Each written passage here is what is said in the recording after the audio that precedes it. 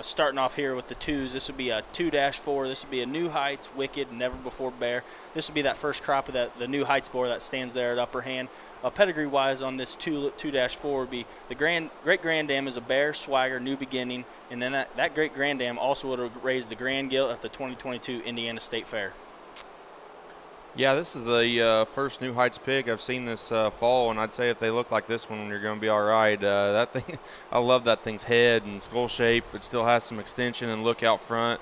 Right kind of muscle and shape on this one to kind of maintain that throughout her whole life. But I mean, that skeleton's real good there. Hind legs awesome. This one's pretty sporty. I'm excited to see more of these New Heights pigs. Obviously, that sow line that he comes from is pretty prominent in today's industry. So I'd say get in where you fit in here. This one's pretty good.